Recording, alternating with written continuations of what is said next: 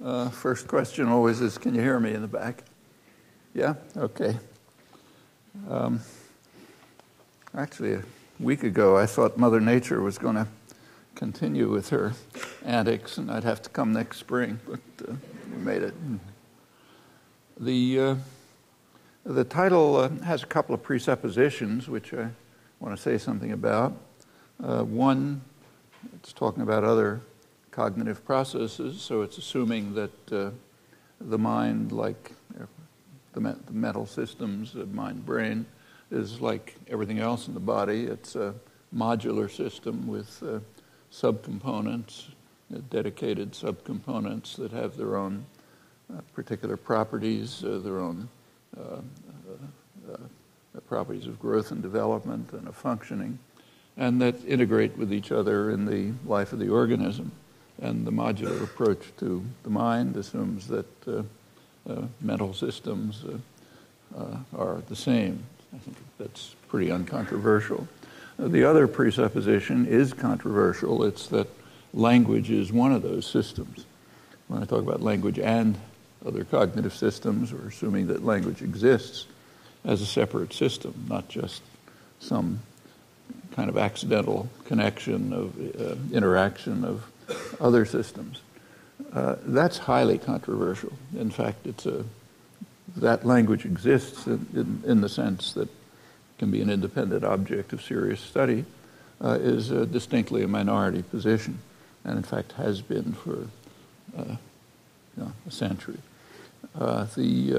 Which is kind of strange when you think about it, because on the surface it seems entirely obvious.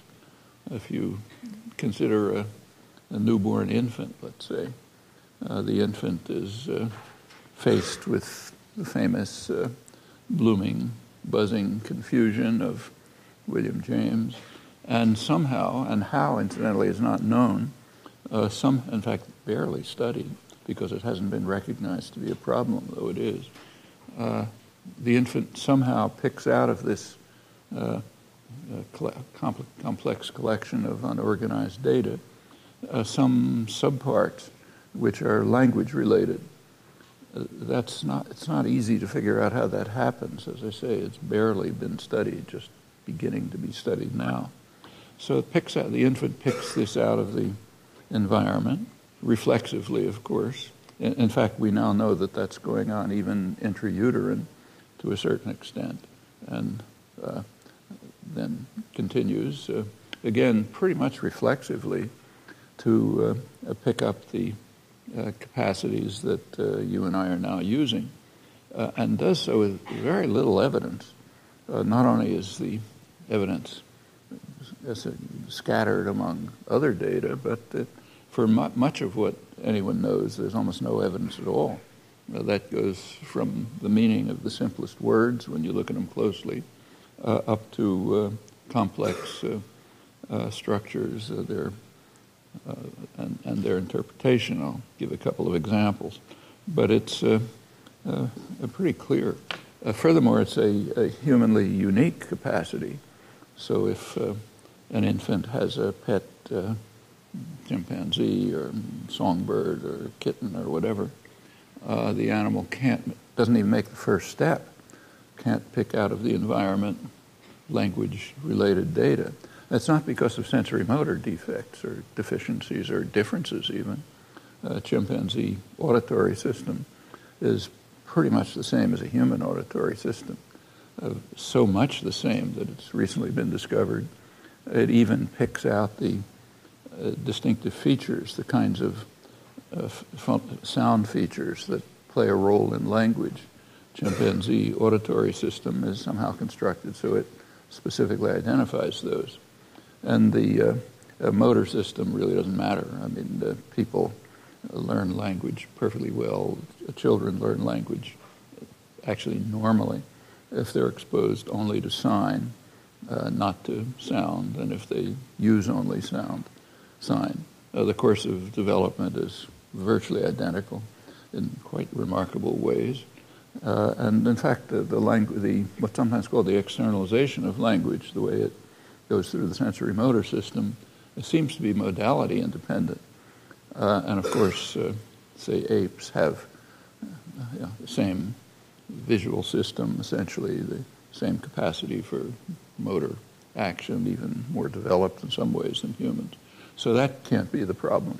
It's got to be something about the internal computational system that's uniquely human.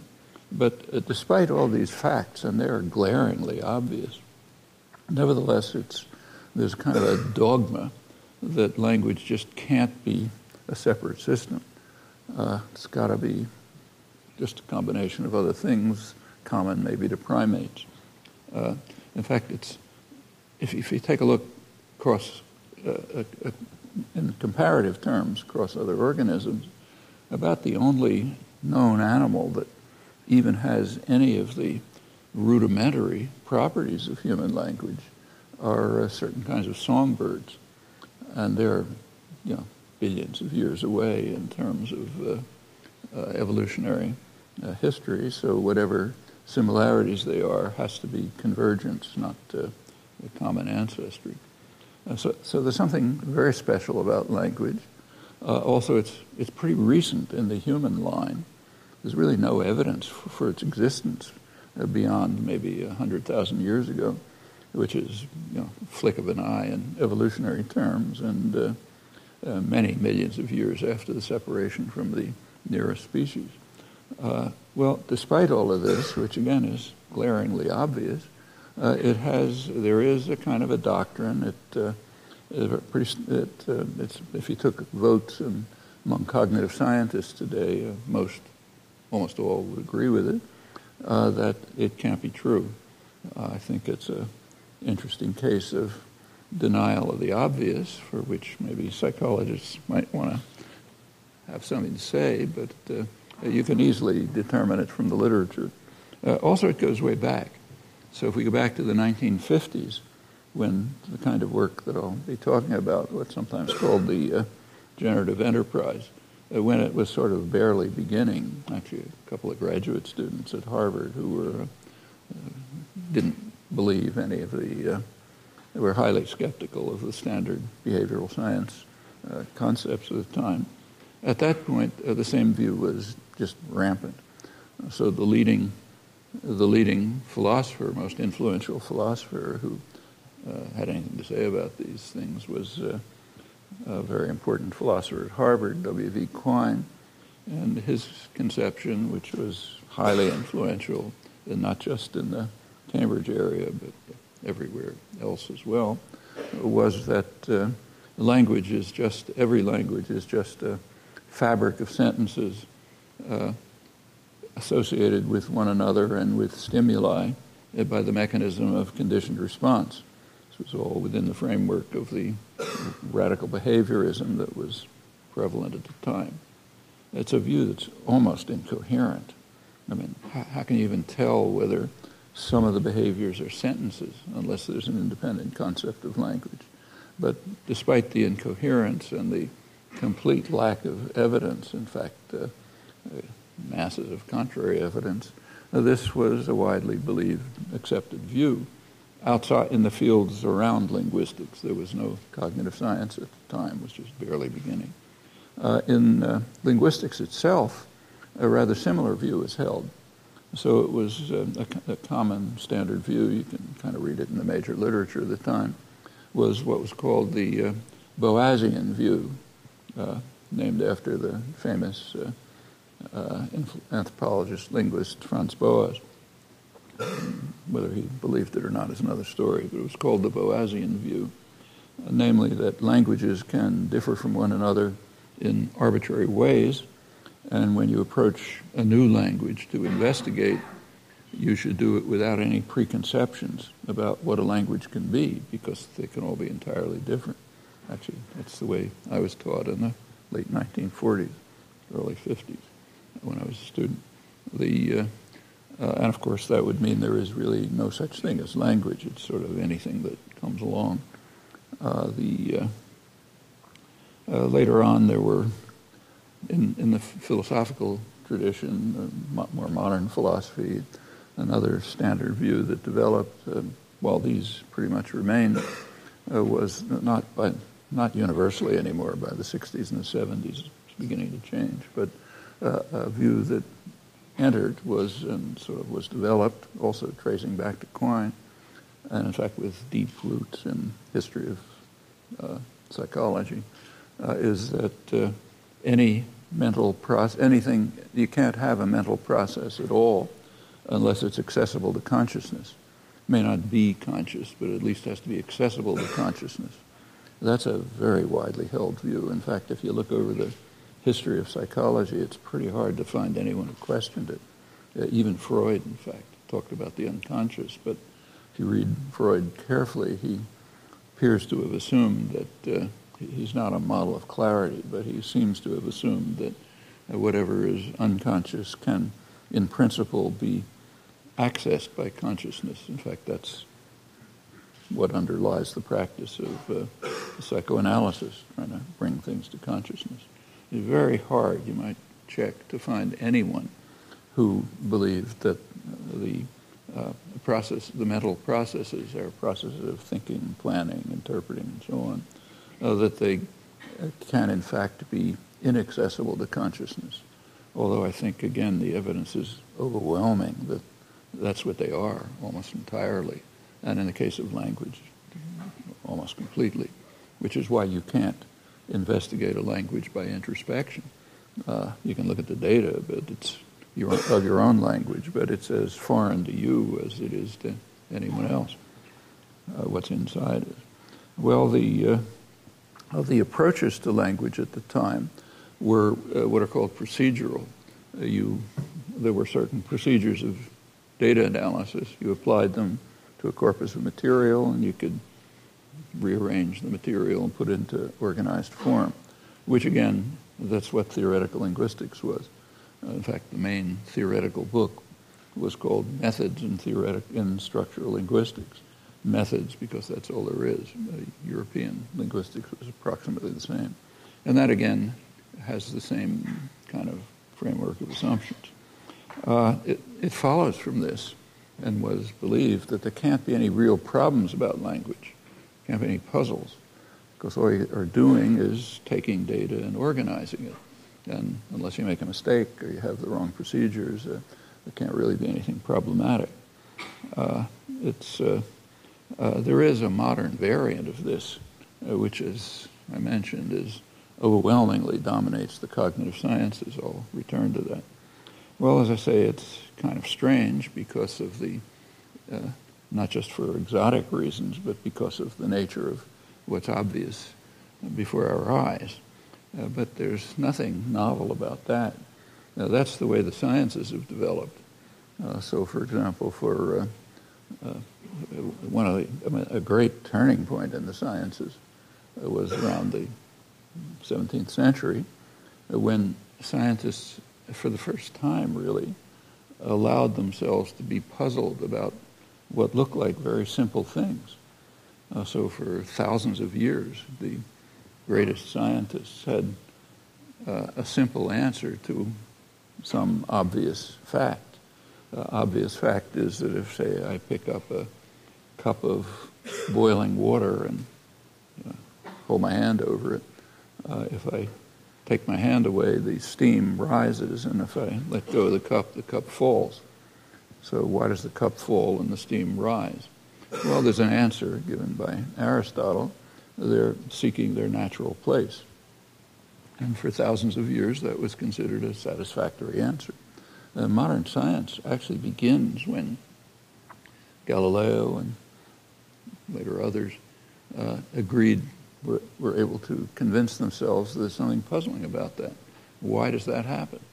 And as soon as those questions began to be asked and investigated, it was very quickly discovered that all of our intuitions about how these things work are just false. Intuitions about rate of fall and almost any other simple thing. And it's at that point that when it came to be discovered that what seemed to be obvious was in fact not at all understood, it's at that moment that modern science starts. And that often has yet to happen in the human sciences. The things seem kind of obvious to us, so we don't really question them. But if you can bring yourself to be puzzled about them, you find that we really don't understand anything. Those are the two presuppositions. I'm going to assume accept both, namely that the mind is modular like everything else in the biological world, every other thing in organisms, and that language exists as a separate module.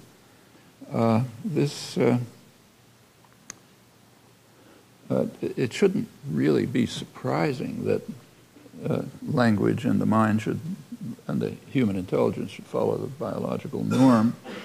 As I mentioned, language itself has very special properties. I'll mention some of them. And the things that should have seemed puzzling are very puzzling and still are when you look closely. And it's a very recent development. If you look at the evolutionary record, of course we don't have tape recordings, but there's a lot of archaeological evidence.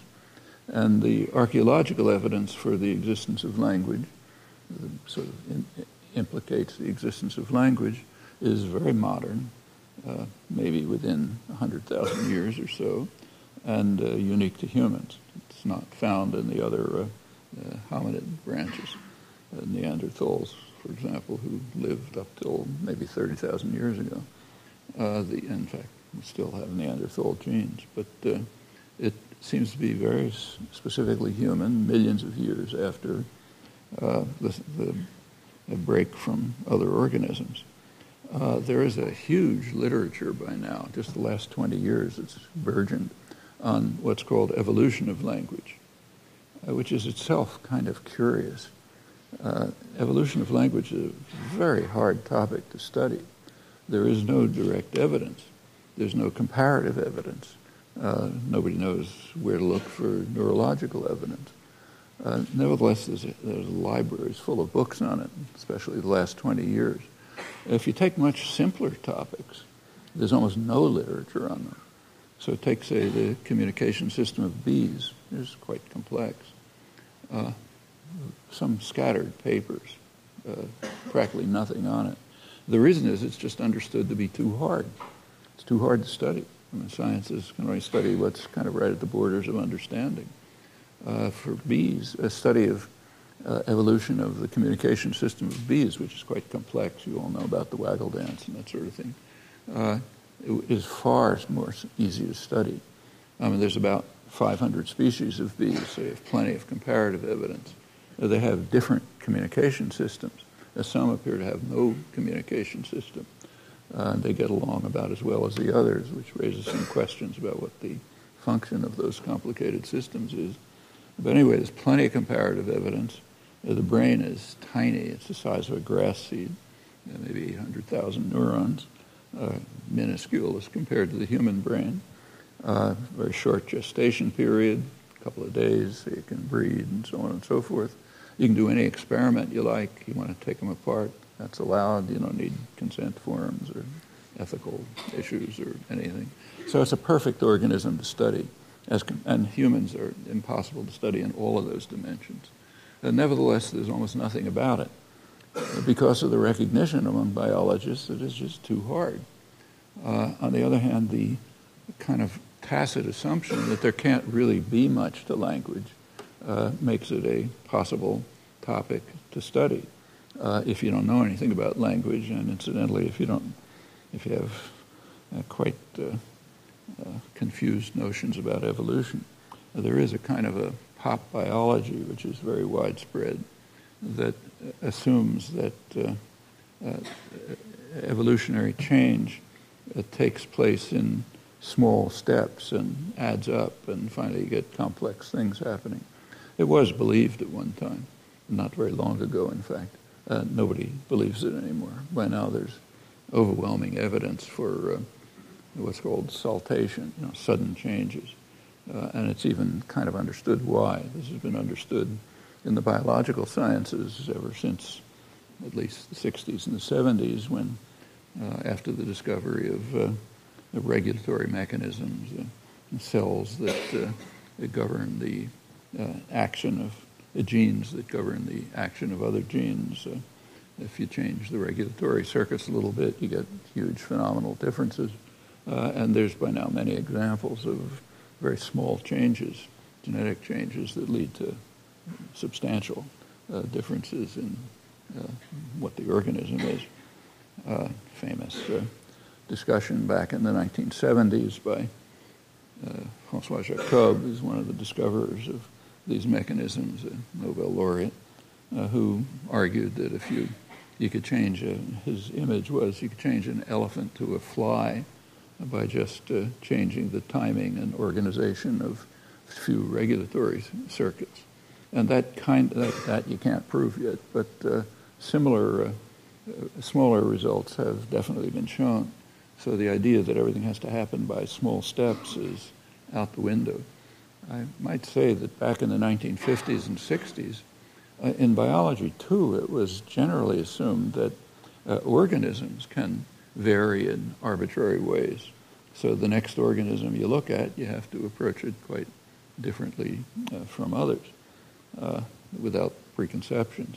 Now, that is totally out the window, so much out the window that by now there are even proposals which are taken seriously, one by a molecular biologist at Boston University, that there may be a universal genome.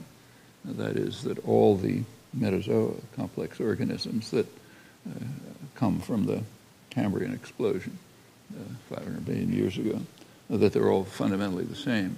They all have basically the same genome with slight variations.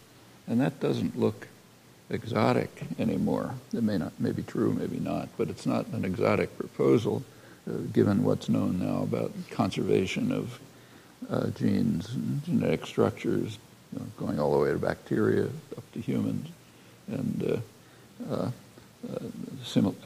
deep homologies, very deep similarities in the way organisms are put together. I think the same is true of language, but it's much more controversial in this case. Well, give you some illustrations from today.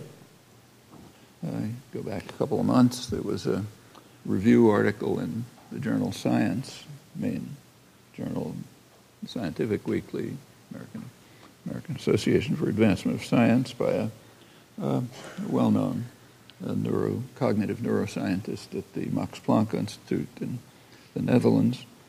He was reviewing several books on evolution of language, and he kind of dismissed most of them because they were tainted by a false assumption, namely the assumption that language actually exists.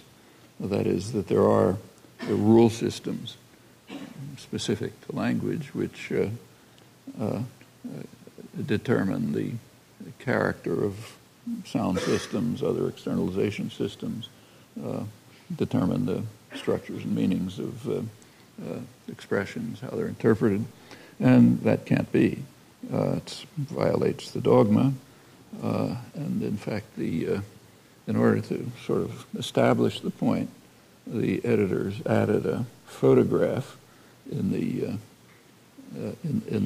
along with the journal article, which is a photograph of 3 infants, properly multiracial. It's got to be politically correct.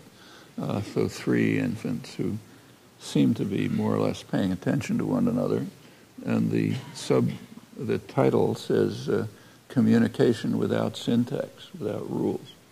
So that shows that you can have communication without rules. They could have had a picture of 3 bacteria, which would have made the same point. They also communicate without syntax. But underlying this is a fundamental dogma, which is almost never questioned, though it's almost certainly false, and that is that language is just a system of communication. There's every reason to believe that that's not true. In fact, again, obvious reasons. If you just introspect, almost all of your use of language, like 99% of it, is internal. You can't go for a minute without talking to yourself. It takes a tremendous act of will to stop talking to yourself. Well, that's obviously not communication. That's thinking. And that's almost all the use of language. In fact, it goes on all night, unfortunately. But and even interaction, like interaction among people, parts of it are communication, but large parts aren't. It's establishing social relations, whatever. Nevertheless, this dogma is widely held, and that leads to the assumption that you can understand something about language if you look at communication systems of other languages. That's what underlies all of the work on evolution of language. You take a look at this work, you find it's not about evolution of language at all. It's speculations, of course, about the evolution of communication. It's quite a different topic. It's not language. And in fact, language is used for communication, but so is everything else we do, style of dress, whatever.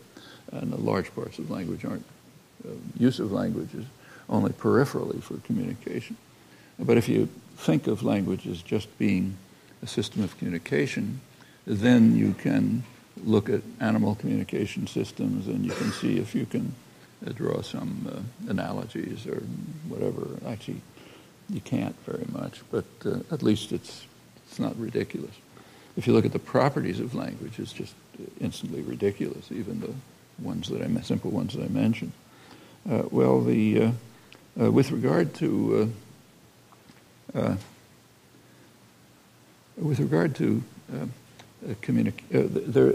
also the title of the article, incidentally, is also revealing. The title of the article is "Without Social Context?" ?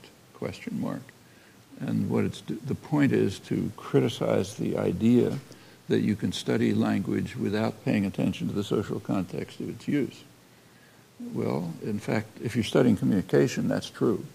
It wouldn't make much sense to study communication without looking at the circumstances of its use. It's close to tautology. On the other hand, it's completely false of the study of the mechanisms that enter into communication or that enter into other aspects of life. And in other areas of the cognitive sciences and biology, that's just taken for granted. So, for example, if you study the structure of the digestive system, you can do that. In fact, you do that without asking what happens when you have a Big Mac or something. In fact, that you dismiss. You try to abstract away from that. If you're studying in mental psychological systems, there's very good work on, say, object recognition by infants. Elizabeth Spelke, René Baillargeon, others.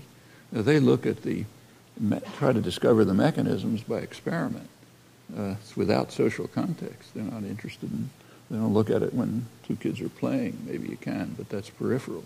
You try to abstract away from that and carry out experimental studies in a refined situation in which there's no social context. That's the way you study it automatically, like anything else in the sciences. Take one of the major discoveries of the study of perception. One of the most interesting principles that was discovered was Shimon Ullman's what's called rigidity principle. It's a pretty surprising fact. It turns out that if a person is presented with tachistoscopic images, just dots in a screen, a few dots, maybe 3 or 4 dots on a screen, and you have several presentations of it, what you see, what you perceive is a rigid object in motion. That's the structure that you impose on the sequence of a few dots on a screen. That's the rigidity principle, which is a pretty remarkable discovery, but has absolutely nothing to do with social context. Again, it's not even real objects. It's looking at tachistoscopic images, like most of the study of vision. And in fact, throughout the biological sciences, just as in chemistry or physics, all of this is taken for granted. But in the study of language and higher human mental processes, this is considered to be something wrong with this. You just can't approach it in the manner of the sciences. So take a concrete example. So this thing's in the way, so I won't write in the blackboard, but it's simple enough so you can keep it in mind. So take an actual sentence, say, of English. Take the sentence, they wonder if the mechanics fixed the cars, okay? And suppose you want to ask a question about how many cars there were. You can say, how many cars did they wonder if the mechanics fixed? Suppose you want to ask the same question about the mechanics. Well, then it comes out, how many mechanics do you wonder if fixed the cars? Well, there's plainly something wrong with that. You can't say that. It has a perfectly good meaning, it's fine thought, but they just can't express it in language. And that generalizes very widely. There's principles that underlie it that extend to all sorts of other constructions. But do you have to study that in a social context or in a condition of communication? Could it possibly be learned? I mean, did you have evidence that you're not allowed to say that or you can't say it? Of course not. I mean, this is just something like the rigidity principle. It's some property of the system which, if you're willing to reach the stage of, say, Galileo, if you want to enter into modern science, you should be puzzled about. And it's a typical example, myriad examples of that kind. And any one of them illustrates the fact that if you want to understand anything about the properties of language, you're going to have to study it the way the sciences are pursued, even the cognitive sciences in other domains. But that's contrary to the dogmas. Well, what's developed out of this is, in modern cognitive science, is a very strange concept of scientific inquiry. It's not true of, say, the study of vision, like Spelke, Baillargeon, Ullmann, and others, but it is true of especially the computational cognitive sciences, which have the merit that the proposals are clear enough so you can actually investigate them. They're not just hand-waving about, everything happens like other primates.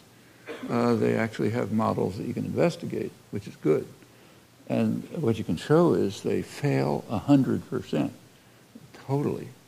And it doesn't make any difference because they succeed in terms of a new conception of science, which dominates the computational cognitive sciences.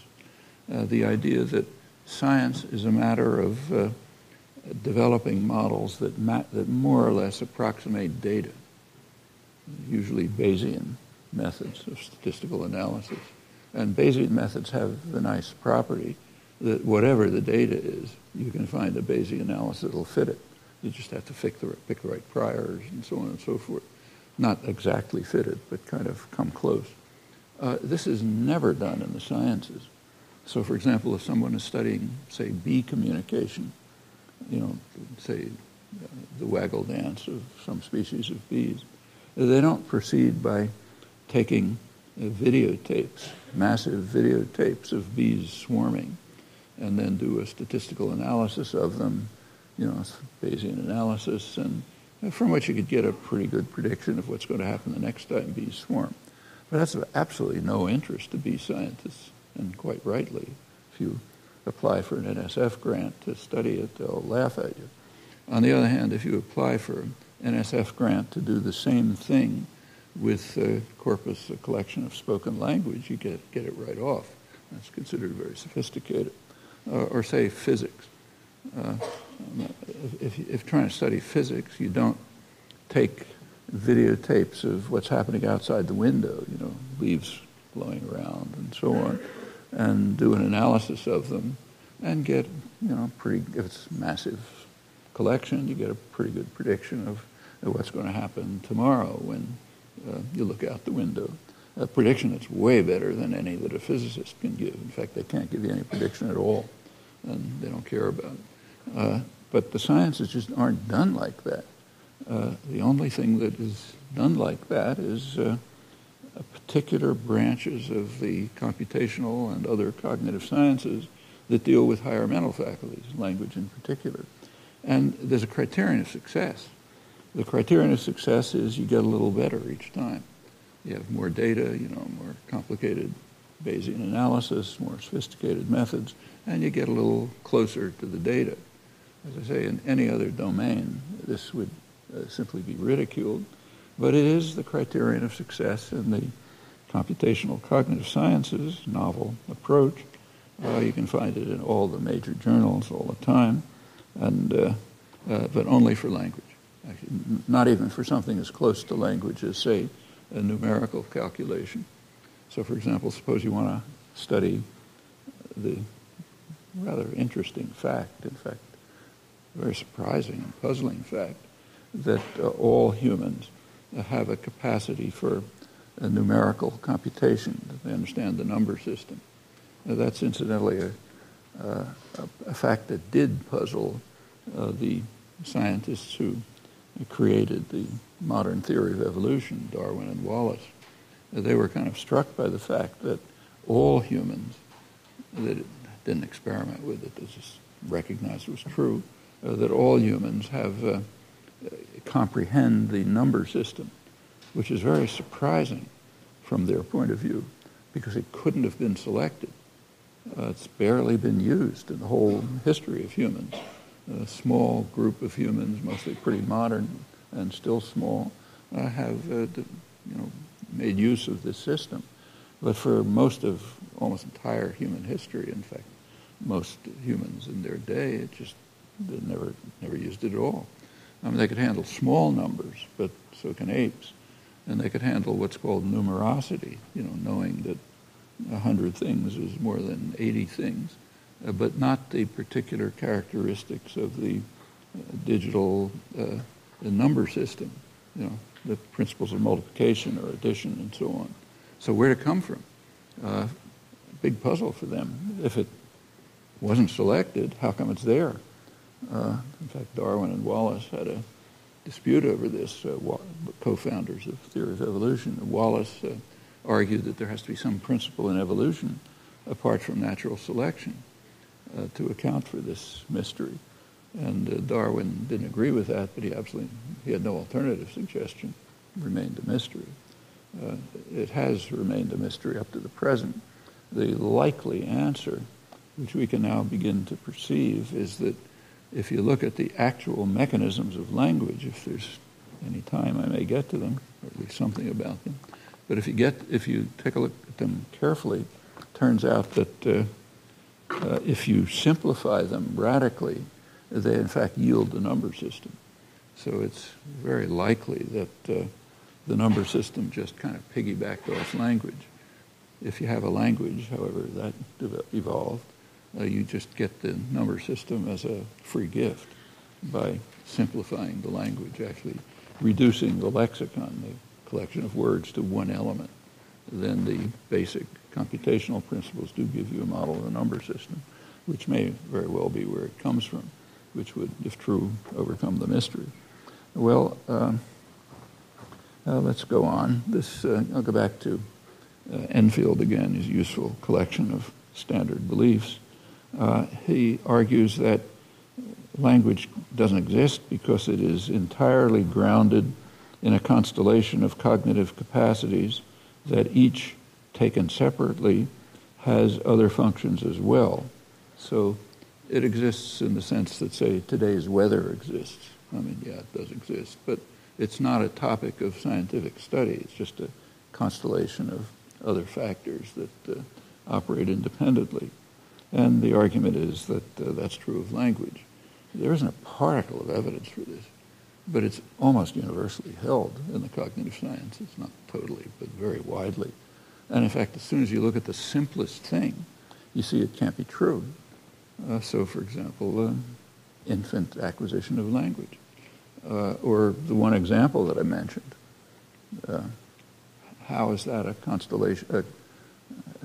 How can what you know about that follow from the interaction of other cognitive processes? And if so, how? And if somebody makes this proposal, in the sciences at least, they'd be expected to give some evidence for it, look at some simple cases, but not in the cognitive sciences. It's enough to wave your hands at it. Mention one well-known thesis in the study of acquisition of language. And one of the main figures in the field is Michael Tomasello. Those of you in the field are familiar with this. And his view is that language is just a structured inventory of linguistic constructions acquired by processes common to primates and others which are kind of obscure. So there's interrogative constructions and passive constructions, and you just acquire them. They could be any other way, It's just kind of accidental this way, and there's nothing more to say about them. Also notice that it would have to be finite. Well, obviously it's not finite. Language is unbounded. So how does it become infinite? Well, that's just more hand-waving. Going back to Enfield, talking about the evolution of the system, he says there are well-developed gradualist evolutionary arguments to support the conclusion that there's no such thing as language except as a complex of independent cognitive processes. Notice the notion gradualist. That's a reflection of the mythology about evolution that's still maintained outside of biology. So in evolutionary biology, everyone knows that's false. But outside the field, even as close as cognitive neuroscience, it's still assumed that somehow everything has to be gradualist. It's well known that that's not true, but it's kind of what you learn in high school, and people believe it in the sciences too. He's particularly upset about what he calls the saltationist argument, and it is saltationist, that the transition from finite to infinite was not gradualist. So natural language is clearly infinite.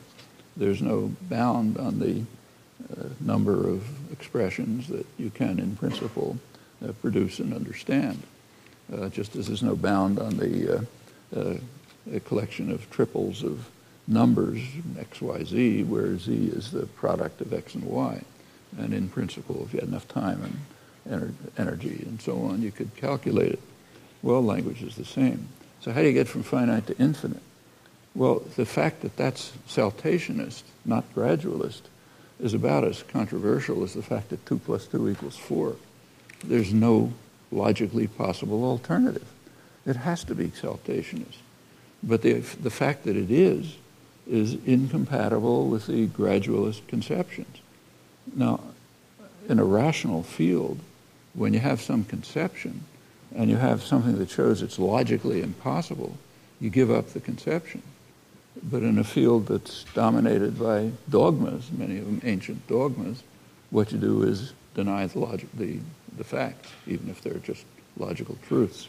And that's unfortunately pretty common.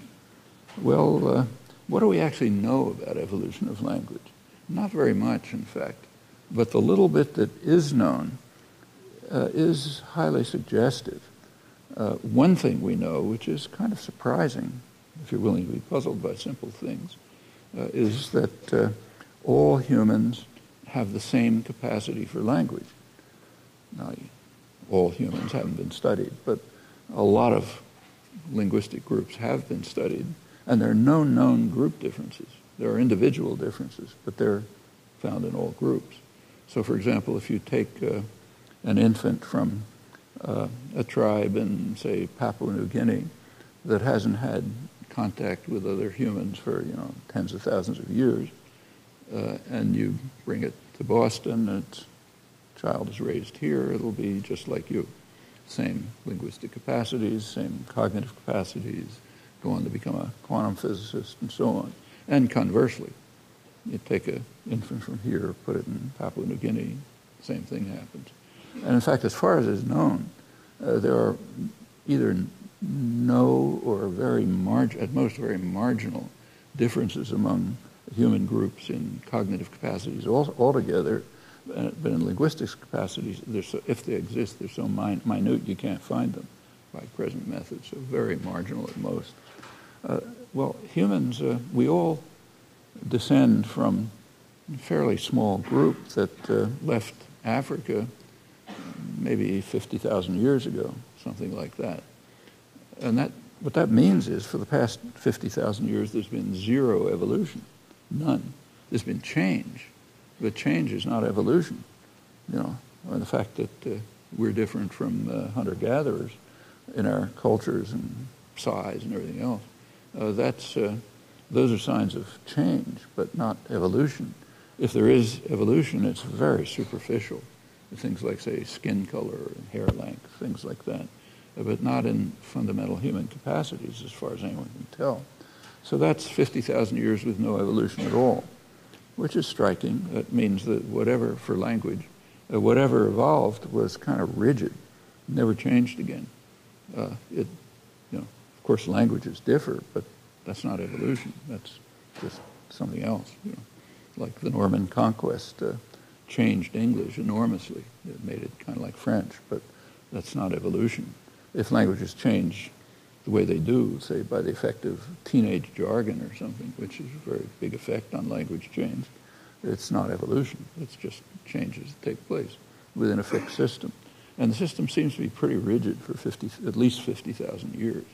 Well, if you go back about 50,000 years before that, you just find no evidence that language even existed. The evidence, and it's commonly accepted by paleoanthropologists, that sometime in that narrow window, there was something that sometimes Jared Diamond called a great leap forward. There's a short period in which there's a sudden explosion of complex artifacts, complex social structures, symbolic behavior, some representational art, taking calculation of astronomical events like phases of the moon and so on. All of this happened, at least in the archaeological record, very brief period, maybe roughly 75,000 years ago. You can double the numbers if you like, or triple them, and nothing much changes. It's because these numbers are all so small that from an evolutionary point of view, they don't matter. And again, that's millions of years after the separation from other surviving organisms. Well, that seems pretty clear, and it's highly suggestive about the nature of language. One critical property of language, crucial property, in fact, the core property of language, is that each language consists of, at its root, of some mechanism.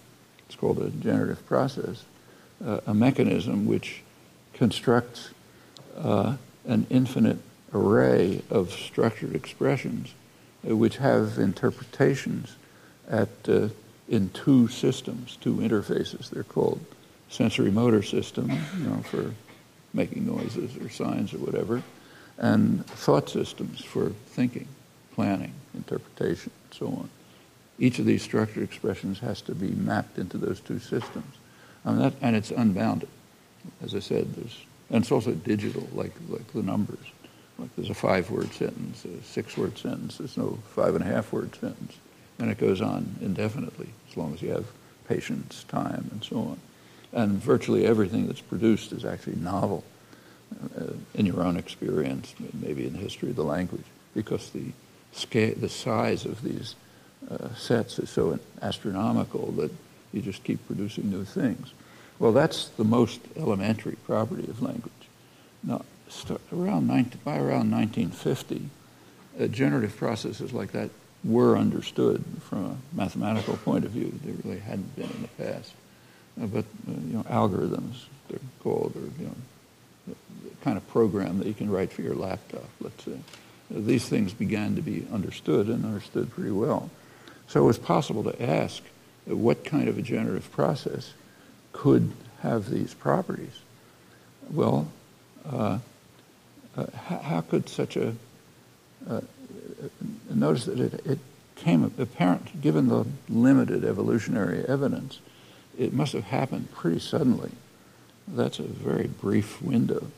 So presumably what happened, it's hard to think of an alternative, is that in some small group, these are hunter-gatherer societies, remember, like 100 people or something, in some small group wandering around Africa somewhere, some individual underwent a slight mutation which led to a small rewiring of the brain, which provided a generative procedure. Now, mutations take place in individuals, not in groups. So it would have been one person who was lucky enough, or maybe unlucky enough, to undergo this mutation. And that mutation provided a generative procedure. But remember, it was one person. Hence, there's no possibility of communication. If this generative procedure produced structures that were linked to pre-existing conceptual systems, that individual could think, it could plan, it could interpret, and so on. Well, that presumably yields some selectional advantage. A mutation can be transferred to offspring, usually is, partially at least, and that means over time there might have been enough people in this small group so that somebody would have gotten the idea that it might be useful to externalize it, to map this internal system into something that can be perceived by others, maybe sound, maybe sign, maybe tactile, whatever it might be. Well, that process of externalization is a very tricky one. The internal system that developed, notice, would have had no selectional pressures. Couldn't have. It's just something that happened internally. So therefore, it would have developed solely in terms of natural law. It would be something like a snowflake, just takes on a perfect form because there's no external pressures on it. So you'd expect an internal system to develop, which is kind of like a snowflake, perfect in some sense. And since these are computational systems, what that would presumably mean is that it's computationally efficient. It meets perfect conditions of computational complexity.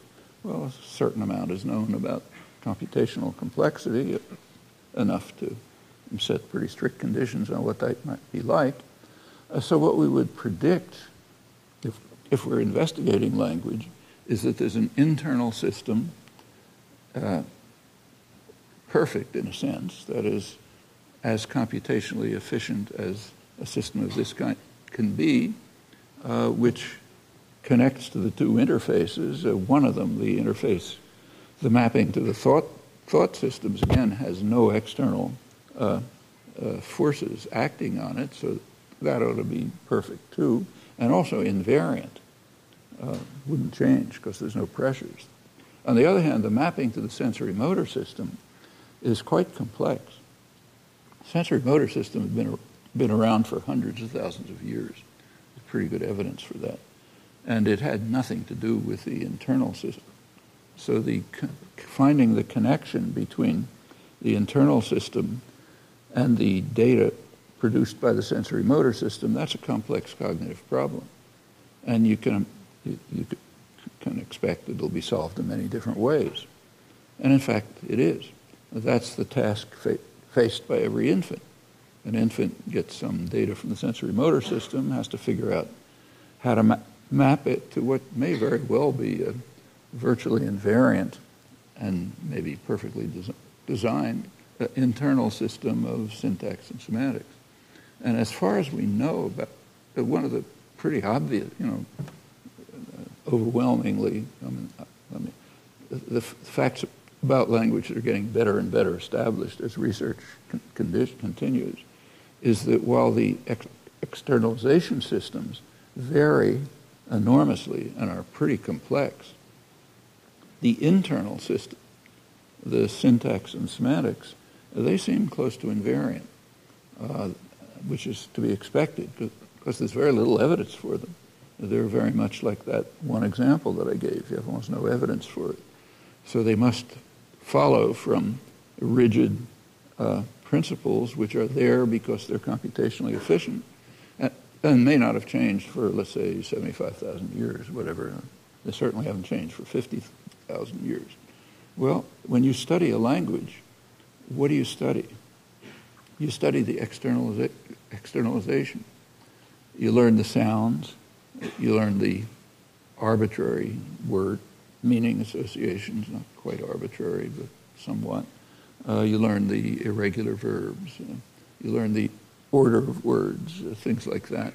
Those are all parts of externalization. You don't learn the syntax and the semantics.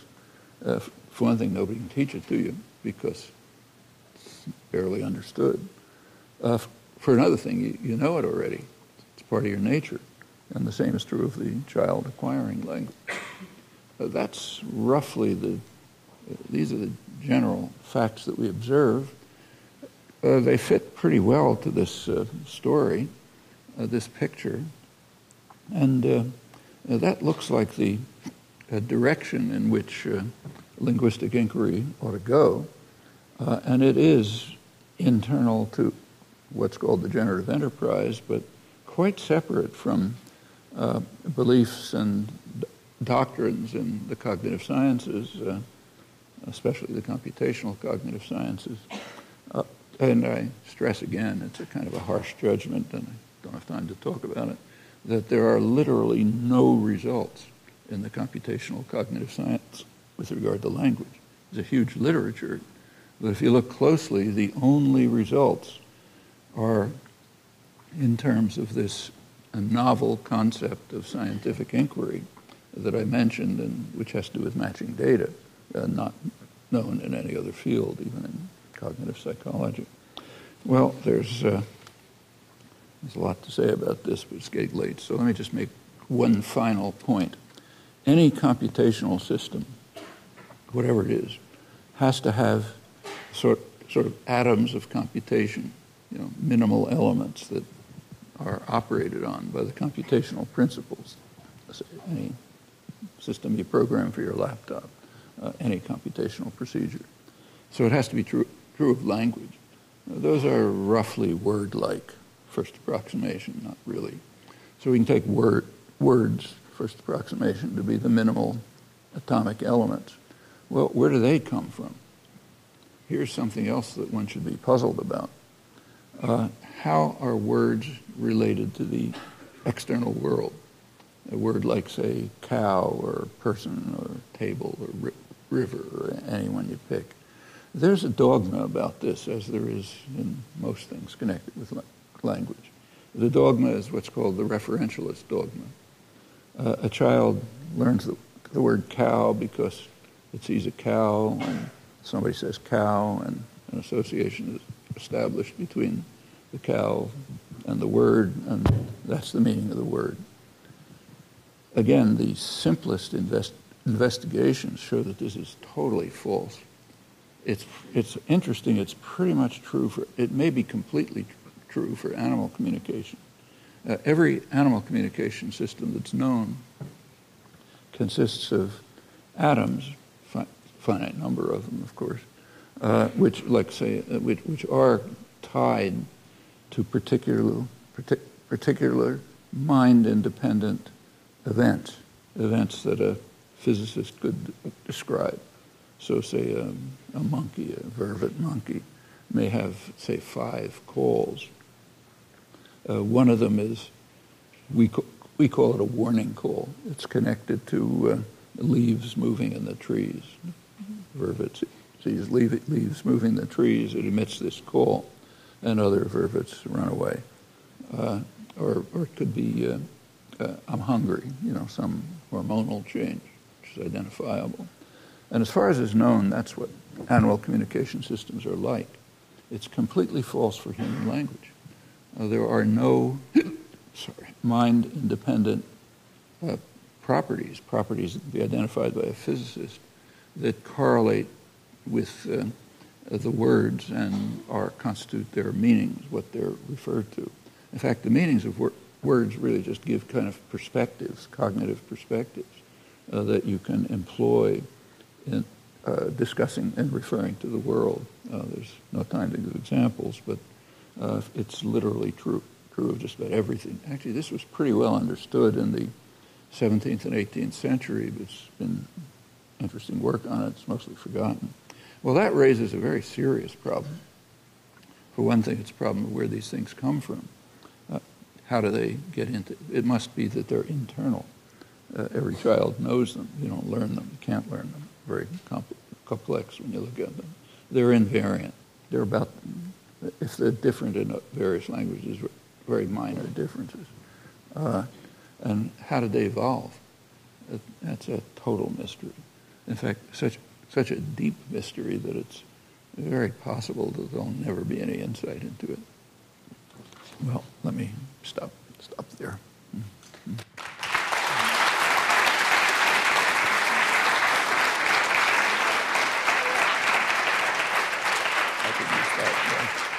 Well, we would like to thank Professor Chomsky very, very much for this opportunity to come to speak for us this evening.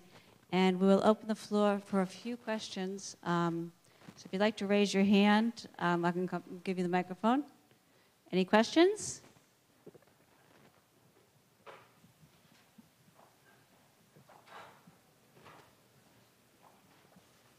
Over here. Thank you. Professor, my name's Frank. Over here. Sorry. Right here. How you doing? You were critical of what you called gradualism in evolution. You were critical of what you called gradualism in evolution and how people think that it happens slowly over time.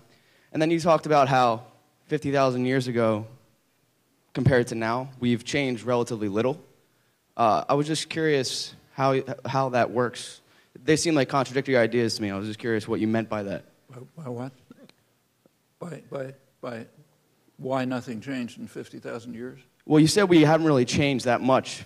Barely. Yeah, but then I feel like that is evidence of gradualism. And I feel like you were critical of gradualism. Against gradualism. It goes against gradualism. Yeah, if there's just constant evolutionary change, small changes, why should it have stopped somewhere before 50,000 years ago? On the other hand, if what happened in human cognition is that some rigid system were developed suddenly for reasons having to do with natural law, a mutation, a rewiring of the brain, computational complexity, and so on. But then there's no reason to expect it to change. I mean, maybe it'll change someday with another mutation, but there's no reason to expect small changes. So this doesn't prove that evolution is not gradualist. It's just consistent with the view that it isn't, which we know anyway. Any other questions?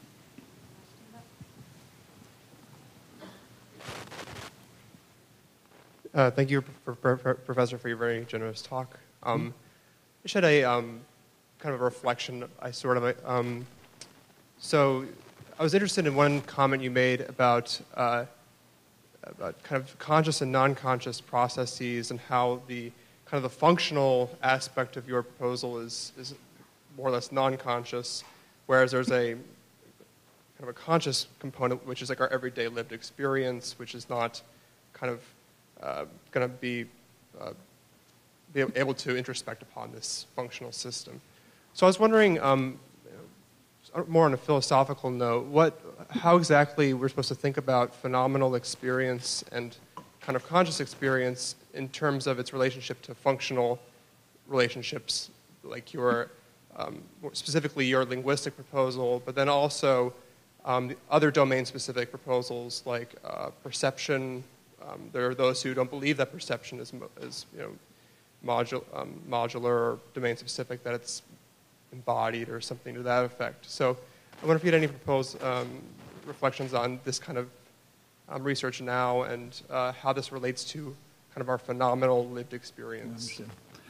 Well, let's take visual perception, which is relatively uncontroversial. And take the one example that I gave, the rigidity principle. Okay, when you're looking at that sequence of tachistoscopic presentations, you perceive a rigid object in motion. You can't prevent yourself from perceiving that. That's what you perceive, period. The stimuli that are actually reaching your eyes, your retina, are just a series of as few as 3 or 4 presentations on a tachistoscope screen with lights, of each of which has several dots on it. Well, you have no way of introspecting into that. Your phenomenal experience is a rigid object in motion. But the stimuli that are hitting the retina are a very small number of presentations of a few dots. You can't introspect into that. In fact, that's why it's a discovery. It's kind of like the discovery of the chemical structure of coal or something. You can't introspect into it. So the phenomenal descriptions, they're useful, but they're useful as data. They tell you very little about what's going on. So it's kind of like everything else in the world, where you have data, but it doesn't tell you much about what's going on. That's why you have to take courses in physics and chemistry and so on, because the data isn't transparent. And it's hard for people to deal with. But the same is true of our conscious lives. I mean, we tend to take for granted, kind of like, it's just normal, that we can understand everything about ourselves. In fact, we don't understand anything about ourselves. It's even harder than understanding how chemistry works, because it's so much more complex. And that's the crucial step that the human sciences really have not taken yet, for the most part, that was taken in the natural sciences around the 17th century. Just the willingness to be puzzled about things that look obvious. Like, what could be more obvious than if I let go of a cup, it goes down instead of up? Well, Galileo was willing to be puzzled about that. That's why you take physics courses.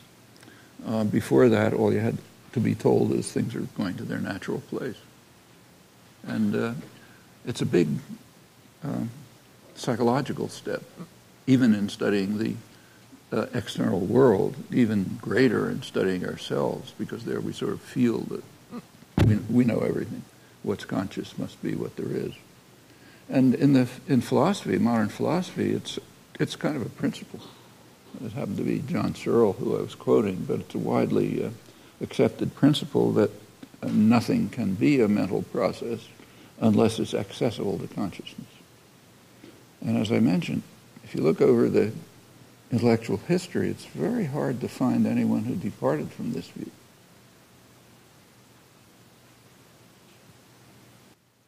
Okay, we'll take time for one more question because it's getting late. And someone over here had raised their hand. Yes, Professor. You mentioned the problems behind the referential dogma. Would you say that we are in a, if we reject that, are we in a situation that Quine maybe puts us in with the... Sorry, are we in a situation similar to Quine's indeterminacy of translation? Would you say that's where we're left? Well, Quine accepted the dogma, but that's not surprising because almost everybody does today too. His idea, his doctrine of indeterminacy was in fact based on assuming this. So if you take his framework that there's nothing but association and conditioning, how do you know, to take his example, when you hear a word, let's say rabbit is his case, when a child hears the word rabbit, how does it know that the word is referring to that animal running around? Sorry. And not to some part of the animal. Because if you see the animal running around, its leg is also running around. So how does the child know that it's not the leg? And how does it not know, in fact, that the word doesn't refer to some disconnected object, like the leg of this one and the head of another one, and so on? That's a standard problem of induction. It's Hume's problem of induction. And as Hume understood, but his successors don't seem to understand, there's no way to solve that problem. Hume himself, contrary to what you may learn in a philosophy course, was a rationalist, not an empiricist. He took for granted and says that the only way you can solve the problem of induction is by what he calls an animal instinct. It means there must be some internal structure in your mind that leads you to a particular answer, because there's no way to get it by induction. And that, I think, is correct. And I think the same would be true about Quine's galagai, rabbit. The child gets the right answer because they're built to get the right answer. And the right answer is not in the case of, say, rabbit, you can easily show that what a child understands to be a rabbit is not something physically identifiable. I'm kind of guessing your ages, but say my grandchildren, probably about your age, when they were kids, there's a story that they liked about a baby donkey named Sylvester. And so somebody knows. The baby donkey somehow is turned into a rock. And for the rest of the story, it's trying to convince its parents that it's not a rock, it's their baby donkey. And since children's stories always end happily, something happens and it ends up and it's a baby donkey again and everybody's happy. But the interesting fact is that every child understands that that thing that has all the physical properties of a rock is in fact Sylvester. And the reason is, and this was in fact noticed by John Locke, that people, and in fact animals, are individuated by properties like psychic continuity. Okay, you're the same if there's some psychic continuity no matter how you change physically. I mean, that's the standard fairy tale. You know, the evil witch turns the handsome prince into a frog, and he has all the properties of a frog until the beautiful princess comes and kisses the frog. Then he's the handsome witch again, handsome prince again. Well, again, every kid knows that it's always the prince because it has the property of psychic continuity. Actually, a lot of science fiction is based on this, but it's even true of the children's stories. Well, that alone tells you right away that what individuates objects is not a collection of physical properties, but some complex mental structure that we impose on them, like psychic continuity. And Hume didn't think about that, though Locke, in fact, did. But I should say Hume recognized it was true, that we don't identify words by physical properties. But it runs across the whole collection of words. You can't find a word so simple that it doesn't have those properties. Actually, in the natural sciences, what you try to do is to you invent concepts which do have those properties. So when you invent the concept, say, electron or something, you intend it to be physically identifiable. You don't want it to have its meaning changed by what's in your head. That's the whole point. So it's a kind of a norm for the sciences, but it's just not true of human language. And that goes back to Quine's example. The solution to his problem is essentially Hume's. Hume's solution to the problem of induction. No solution, except you're built to pick things up, to structure the world in a certain way. So that's the way you do it. Well, thank you so much, Professor, for giving us some insight into your area of expertise. We'd like to present to you a small token of our appreciation. We'd love to have you back anytime you'd have us. So, ladies and gentlemen, Professor Noam Chomsky. Thank you very much. Thank you.